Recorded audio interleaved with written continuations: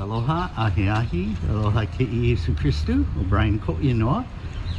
My name is Brian. I've been coming here for quite a while, several numbers of years since before COVID. It's such a pleasure to be out here. We're going through what's called apologetics. So there's questions that people might ask you, and so that we might have an answer. So I chose the one on the list. It says, isn't being a good person enough? Isn't being a good person enough? I mean, we all want to be good, don't we? I mean, how many good people do we have out there? No one? We have one. No good people, so I assume you're all bad then. Or indifferent? That's a bad thing in church. So have you ever gone to somebody's memorial service or funeral, and sometimes you know the person and you think, what are they possibly going to say? But they always come up with good things to say, don't they?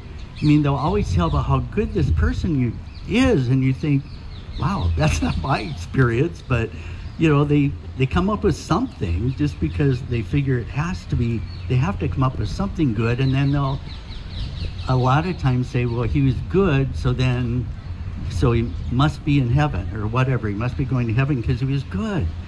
But we're going to look at the standard of good from a biblical perspective.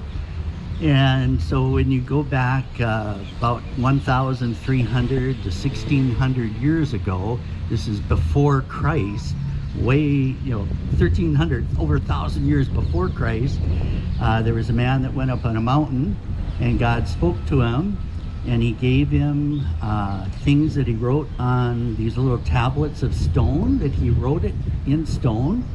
And what are those called? 10 Commandments. Thank you. The good person knew it. So Deuteronomy 5, 6 through 21 has that list, and it's also recorded in Exodus 20. Puts it twice just because whenever things are important, they usually appear again. Down in verse 6, he says, I am the Lord your God who brought you out of Egypt, out of the land of slavery. You shall have no other gods before me. Number one, you shall have no other what? No other gods. He said, he's the only one. He doesn't want to share that space. No other gods. Then he said, you shall not make for yourself an image in heaven or above earth, beneath, in the waters below. You shall not bow down to them or worship them, for I, the Lord your God, am a jealous God, punishing the children for the sin of the parents to the third and fourth generation of those who hate me, but showing love to 1,000 generations of those who love me and keep my commandments. You shall not make any idol. Idol is the big thing. Now, you watch TV and what do you see? American Idol. That's somebody that, fans are voting for and worshiping and say, boy, this is my idol. And God said, you shall not make for yourself what? An idol. So number one, he says, you shall have no other, I have to hear you, gods. And number two is no idols. Then he said, you shall not misuse the name of the Lord your God, for the Lord will not hold anyone guiltless who misuses his name. Now, have you ever seen anybody, like, say, take a hammer and hit their thumb and say, John German? No, that'd be ridiculous, wouldn't it? Why would anyone do that? But yet, how many times have you heard somebody, they hit their thumb and they go, Jesus Christ? And whenever I hear that, I go, oh, you're calling on Jesus? And they go, what? I said, do you know him too? And they're so confused because they don't even recognize they're saying a person's name. And yet that is exactly what it means by misusing the name of the Lord. But how did that ever begin? It just seems so stupid. Why would you say somebody's name? But at least when I grew up, it was called swearing. There's no swearing, and boy, if you swore, which, a couple times I would hear words that my brother said and thought they were cool, and I would use them, and I'd get my mouth washed out with soap. And that was what swearing did. But he said, you're not to misuse the name of the Lord your God, but yet we hear it all the time, don't we? Like, where did that come up with people using Jesus' name as a swear word? 4, observe the Sabbath day by keeping it holy. The Lord your God has commanded you. 6 days you shall labor and do your work, but the 7th day is a Sabbath day to the Lord your God. On it you shall not do any work. I know Brady's talked a lot about this and how he himself learned about that and about taking a Sabbath day. And God knows, and that's why you're all here today. You're honoring the Sabbath. So thanks for being here. Number 5, honor your father and your mother as the Lord your God has commanded you, so that you may live a long life and that it may go well with you in the land the Lord your God is giving you. So he's given us a command. Number 5 is what? Honor who? Who? Your mother and father. Are you doing that? Because he gives a command, but then he ends up by saying, so you may live long and then it may go well with you. So he gives a commandment, but yet then he takes it and says, it's not for my benefit. God doesn't, that's not helping him anything, but he's saying it's for you. If you learn to honor your father and your mother, it's going to go well with you and you'll have a long life. Those are promises. And sometimes I know I was fortunate to have a very incredible father and mother that loved the Lord, and my dad was superintendent of Sunday school, so guess where I was every Sunday? I was in Sunday school, had these perfect attendance pins, but it goes well with you. Some of you, I know I have friends that have just, from their stories, I think that's not possible. How could a parent be like that or say things like that? But learning to honor your parents, God still has the promise. 6, 7, 8, and 9 are you shall not murder, commit adultery, steal, give false testimony, or basically lie, and you shall not covet your neighbor's wife. You shall not desire your neighbor's house or land, his male or female servant, his ox or donkey, or anything that belongs to your neighbor. We don't have ox or donkey, most people, but we have a lot of possessions. And just 2 days ago, I for my first time, went out to Shangri-La. Any of you ever heard of that? It's Doris Duke Estate that's now part of the Honolulu Museum of Art. And it's a home of Doris Duke, who was a tobacco heiress, so she was extremely wealthy. For instance, she got married and went on a 10-month honeymoon and went around the world and would see things she likes and she'd just buy it. Price wasn't a question. It just, if she couldn't buy it for some reason because there was a ceiling in a building, she found an artist that could do it and then have them pay them to make a ceiling exactly like it for her in her home. So this home is just an incredible thing, and I'm perfectly happy about where I live and everything. But when I see that, I think it'd be so easy to covet that. There's a gorgeous view of the ocean. It's right on the point where you can see the ocean and the beach. And then she built 2 stone, they're like groins that go out, so it stops the waves from coming in. So she has like a kind of private swimming pool, so kids always come in and use that because it's just an incredible area called Cromwell's. But it's so easy. These commandments, they're all for our own good, not just for God. So the first one is, you shall have no other gods. You shall not make any idols, no idols. God is jealous. Don't misuse the name of God, so that's like no swearing, I would say. What's number 4? Observe the Sabbath day. That's today, so thank you for doing that. 5, honor your father and your mother. You shouldn't murder, adultery, steal, or lie, and don't covet. These are the commandments the Lord proclaimed in a loud voice to your whole assembly. So I'm doing that today. They're on the mountain out of the fire, the cloud, and the deep darkness. He added nothing more. He wrote them on 2 stone tablets, gave them to me.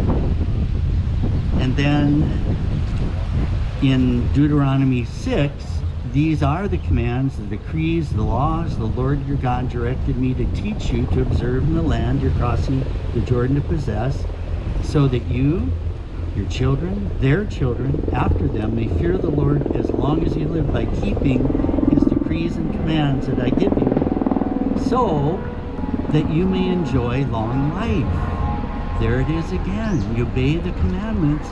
And again, it's not for his benefit necessarily, it's for yours. If you want to have long life, you obey the commandments. You know, you hear all these things on TV about all these things you can do to extend your life and the vitamins you can take and all the things, but God's told us right from the beginning, I'm telling you what to do, you do it, and you'll have a long life. Hear, O Israel, be careful to obey it, so it may go well with you, and you may increase greatly in the land flowing with milk and honey, just as the Lord your God promised your ancestors.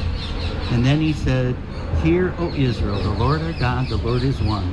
Love the Lord your God with all of your heart, with all your soul, with all your strength. These commandments I give you today are to be on your hearts. Impress them on your children. Talk about them when you sit at home and when you walk along the road, when you lie down and when you get up. So how often should you talk about it? Always, because it's when you get up, when you go to sleep, and who are you to teach? You're to teach these to your children. And if you don't have children, teach them to somebody else's children. You're to talk about them. When you're here, when you're talking with somebody else, if you don't know what to talk about something that God's told you about. Talk about these things because God's told us to do that. And again, it's for our own good so that we'll have a long life and it'll be fruitful. So when you mess up, like say you don't obey one of these commandments, and you know we've all done that. What is that called? What? Sin. Okay, that's what this is. And sin is like if you have a target and it has a bullseye in the middle and you're shooting for the target, but you miss the bullseye and you get something out besides that, missing the mark. That's basically what sin is. And Psalm 51:5 tells us this. Let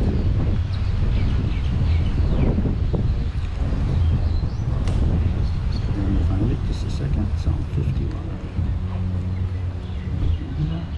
Psalm 51 verse 5 says, Surely I was sinful at birth, sinful from the time my mother conceived me. Any of you have kids? Did you have to teach them to do wrong? Did you have to teach them to say no? It's inherited. It's a biblical thing. You're born into sin from the time my mother conceived me. And then if you look over in Romans chapter 3, verse 23, it says, For all have sinned and fall short of the glory of God. How many have sinned? Are you part of all? It just says, For all have sinned and fall short of the glory of God. So, and also, let me see, Paul had a dilemma about it. In Romans 7, down in verse 18, he says, For I know that good itself does not dwell in me, that is, in my sinful nature. For I have the desire to do what is good, but I cannot carry it out. For I do not do the good I want to do, but the evil I do not want to do, this I keep on doing. Now if I do what I do not want to do, it's no longer I who do it, but it's sin living in me that does it. Anybody ever experienced this where you really want to do the right thing, but you don't? And you think, why?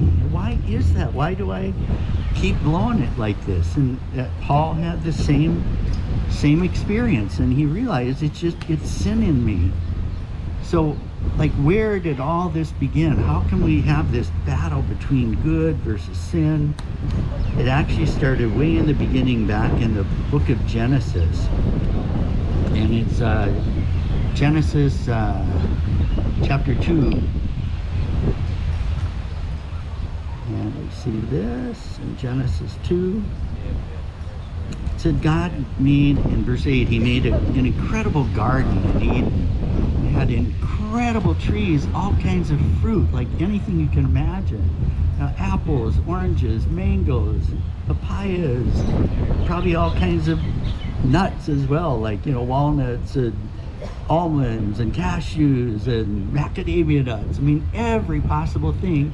And it's most likely that Adam was probably a vegetarian, because he just ate from, he had all these incredible trees to eat from. And it says the Lord God took the man, put him in the Garden of Eden to work it and take care of it. So have any of you rent a place where you're living? And have you ever read the lease agreement that you signed? You know, you start reading, it says you're not to do this, you're not to do this, you can't do this, don't put holes in the wall, and if you do this, then you'll do this, and you'll be fined this. And by about the third page of those agreements, you stop reading, you just sign and figure, whatever, I'm signing my life away, so, you know, what's one more? Well, here's Adam in this incredible Garden of Eden, and you'd think, okay, what's the lease agreement? What are the things I have to do to live here? How much do I have to pay? It says, you're free to eat. God says, you're free to eat from any tree in the garden. Oh, there's only one thing. You must not eat from the tree of the knowledge of good and evil, for when you eat from it, you will certainly die. Have any of you ever watched that show, that Naked and Afraid? They're dropped naked in this like these horrible environments, and they have to survive, and sometimes there'll be fruit on the tree and they won't know if it's safe to eat or not, and every once in a while somebody will say, no, I don't think that's probably, if you don't know, you shouldn't eat it, and they'll eat it, and then they'll get sick and have to tap out because it causes death. And God's telling him right ahead, you eat that fruit and you're gonna die. I mean, that's the only thing. You can eat from every other tree. You can do anything, but just do not eat from that. I mean, that seems pretty simple, doesn't it? Just one little tree. Well, then it says that he made Eve for Adam so that he wouldn't have to be alone. And it says Adam and his wife were naked and they felt no shame. I wonder why that is. They're naked, they're not ashamed, they're just tooling around the garden. And I think it might be just because my own interpretation of it is Psalm 104:2. It says God is clothed with light as with a garment. And I believe that they were probably clothed just like God in light. And so they didn't even notice they were naked. It was no problem for them. And then in chapter 3, all of a sudden Eve says, the serpent enters. And she said, the serpent says to her, did God really say you're not to eat from any tree in the garden? Oh, no, the woman said, we can eat from any tree in the garden.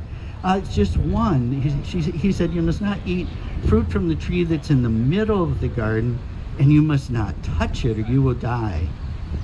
Now, did God say that to Adam? No, he said, you're not to eat it or you die. Eve adds on, you're not even supposed to touch it. And then the serpent says, you'll certainly not die, for God knows that when you eat it, your eyes will be open. You'll be like God, knowing good and evil. When the woman saw that the fruit of the tree was good for food and pleasing to the eye, also desirable for gaining wisdom, she took some and ate it. She also gave some to her husband who was with her, and guess what he did? He ate it. Then the eyes of them both were opened, and they realized they were naked. What? They didn't notice before? I think they were probably clothed with light. All of a sudden now, the light's gone. They notice they're naked. They sewed fig leaves together and made covering for themselves. How long are fig leaves going to last? I mean, that would not be very pleasant. Again, I've seen Naked and Afraid, and they try to make little clothing things, and they're not good. It says, then the man and his wife heard the sound of the Lord as he was walking in the garden in the cool of the day. They hid themselves from the Lord in the garden. And God called out to Adam, where are you? I heard you in the garden. I was afraid because I was naked, so I hid. And God said, who told you that you were naked? Have you eaten from the tree that I commanded you not to eat from? Guess what the man did? What we still do today. Here's what Adam said. The woman you put here with me, she gave me some of that fruit and I ate it. What's that called? It's called the blame game. We all do it, don't we? It's like, oh, it wasn't me, it's because they forced me It's like, I didn't really go through that red light. My car just, went. And then the Lord said to Eve, what is this you've done? So what does Eve do? The same thing. It's the serpent who deceived me, and I ate. You just put the blame on somebody else. Does that take it away? It doesn't work that way. So then God, cursed the serpent and everything, but then it says in verse 21 that the Lord God made garments of skin for Adam and his wife and clothed them. So an animal's blood was shed to provide clothing, to provide a covering for Adam and Eve. And it's just a foreshadowing of what would come in the future when not an animal's blood would be shed, but Jesus shed his own blood on the cross for us.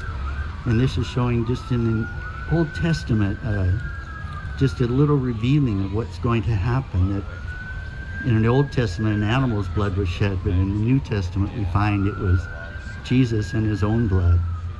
So it said the Lord God banished him from the Garden of Eden to work the ground from which he'd been taken.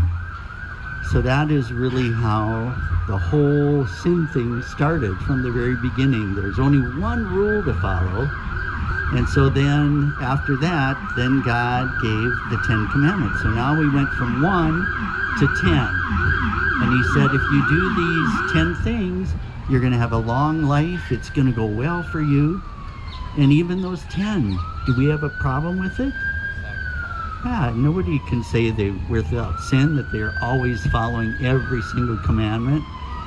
And so you start thinking, what should I even try to be good? I mean, the Jews even made,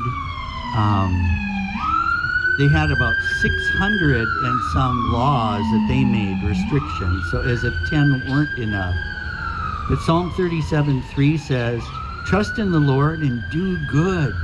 Dwell in the land and enjoy safe pasture.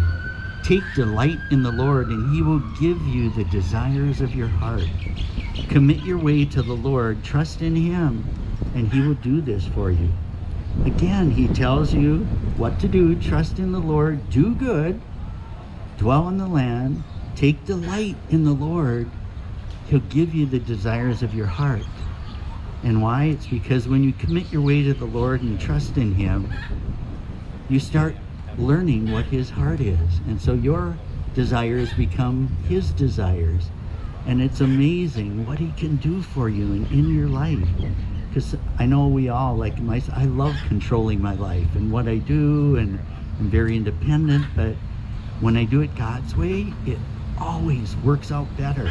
That's just how he made us, but it's promises that he's given us.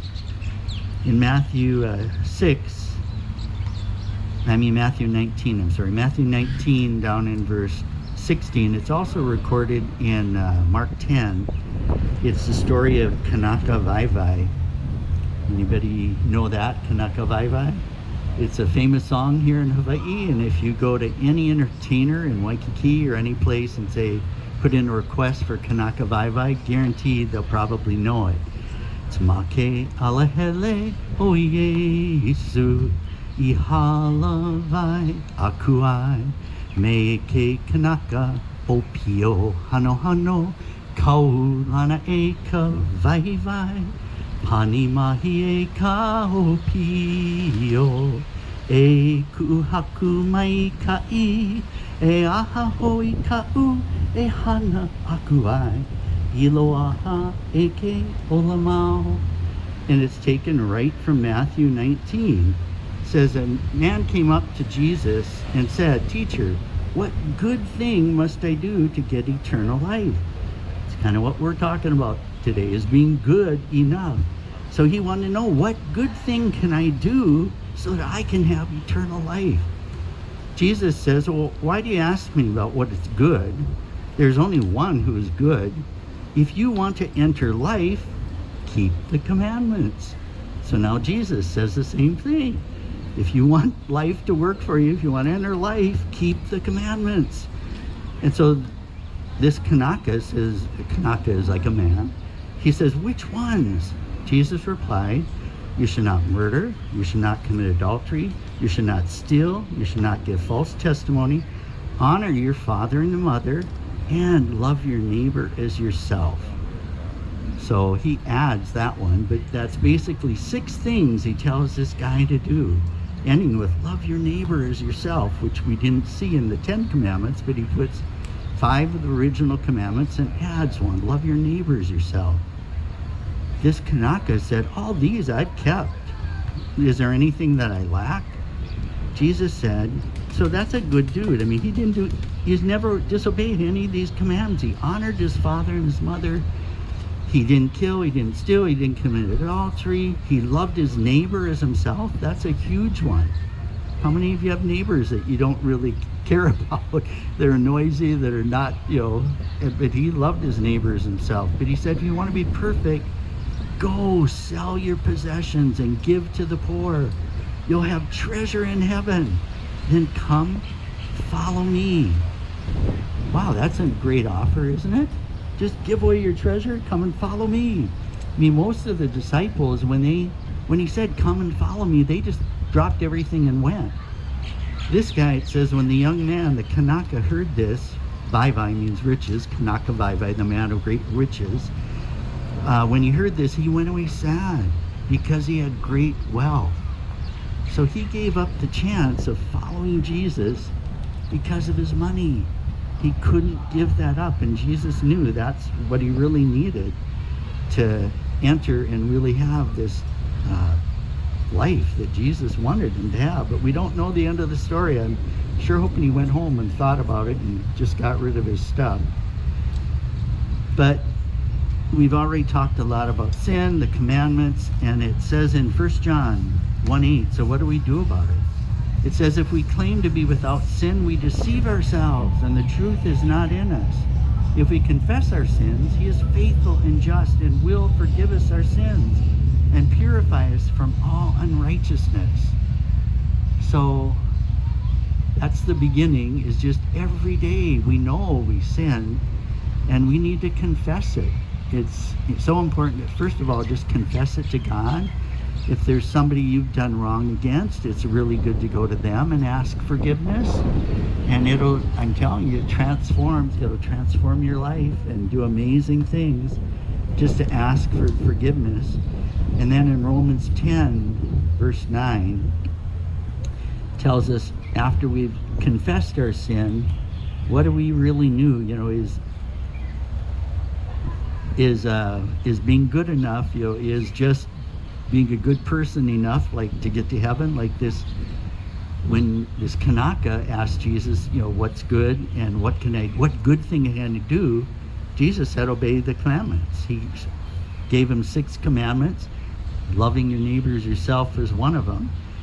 And then Jesus, here in Romans 10, we have really the answer. I think it's about, if you want eternal life, it says, if you declare with your mouth Jesus is Lord.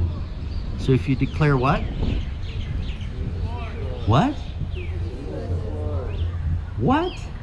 Jesus is Lord. Can you say it a little louder?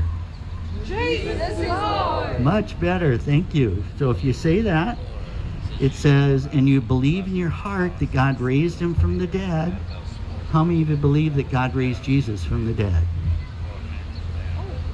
It said, if you declare Jesus as Lord and you believe in your heart that God raised him from the dead, you will be saved.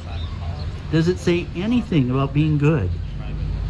That's always the excuse I get when I talk to people or I witness sometimes, and they'll say, oh no, there is no way. First of all, they don't want to set foot in church. Have you ever heard that one? Because all lightning will strike or whatever, because if they were in church. But it's like, church is like a hospital. It's for people that are injured and hurting, and God doesn't say anything about being good. It has nothing to do with salvation. It says if you forgive, you ask forgiveness for your sins. If you declare that with your mouth, what do you declare? I gotta hear it. What do you declare? Jesus is Lord. Much better. and God raised him from the dead, you will be saved, for it's with your heart you believe and are justified. Justified means just as if you never sinned. It says, it is with your mouth you profess your faith and are saved. Everyone who calls on the name of the Lord will be saved. So if you haven't done that, I encourage you to do that today. You'll never be good enough. Is being a good person enough to get to heaven? What? And what are you to obey? The commandments. Obey the commandments. Trust in Jesus, call on his name, and ask forgiveness, confess your sins. If you believe Jesus, you are saved. If you aren't sure about that, talk to John, talk to me, talk to anybody here, because that's the most eternal decision you'll ever make. Let's pray. Father, I thank you so much for your word. I thank you for knowing that we can never be good enough for heaven, and we're born into sin. But you've given us the promise that if we confess our sins, you're faithful, you're just to forgive us of our sins. And when we believe you and we just declare Jesus is Lord, we believe that you raised him from the dead. Thank you for the gift of salvation, that we can spend eternity with you. Just ask that you'll be with each person here in their walk with you. You'll help them be obedient, and that you'll bless them for doing it. We thank you so much for everybody who's here. Open their hearts. Father, I pray that whatever the needs are out there today, that you will come and just meet those needs. As people ask you even silently now, that you'll come and just minister to them, and whatever situation they're in, you know it, and you can just bring healing and health and happiness. Father, do a work here today. We thank you for your word, which is true, and it's truth, and it will always come to pass. So we ask all these things, and then, Father, we're coming to you in the name of Jesus. Amen.